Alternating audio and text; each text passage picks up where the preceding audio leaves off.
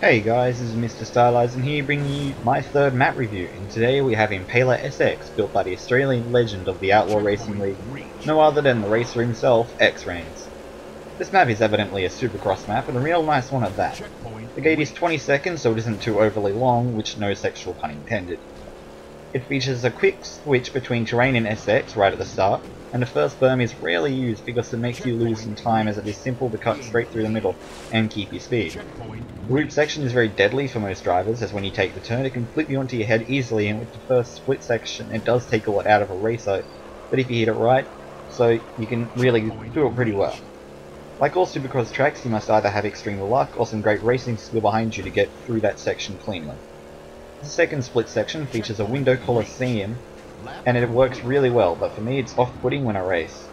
The wall coliseum berm, for me it is something unique and rarely seen, and it is forged very well, which is really smooth and good fun to drive on. And with the following jump, if you take the berm wrong, can lead you to a disaster landing and mess up with your race pretty badly, but again that is based on driver error. The final section of the track, with the loops, for me, it is a real letdown in comparison to the rest of the track, as there seems to be no way to take it without losing speed or flipping out in your mongoose, which can lead to taking the final jump really disastrously. And on to the ratings. The aesthetics are a 9 out of 10. The whole track seems to be split up well, and every section of the track seems to have something to look at, which in my opinion is awesome, as most forgers skip over through the aesthetics or just don't bother with them at all, and with the aesthetics can make a map seem more professionally done. Below is a 9 out of 10. This track is amazing and everything fits together nicely, and when you hit a perfect lap, nothing seems to go wrong, besides that final loop section which could be improved.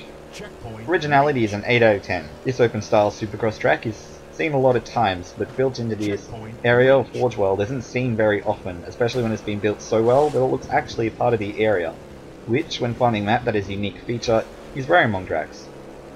The aesthetics are seen a lot in the supercross map to give a stadium appeal, but nonetheless are very nicely done. To submit a map for the next episode of Stylisin's reviews, send an email to fpl.maps@hotmail.com. We review anything and everything, so get sending, guys. This is Mr. Stylisin, thanks for watching, and I'll see you guys later. Checkpoint reached.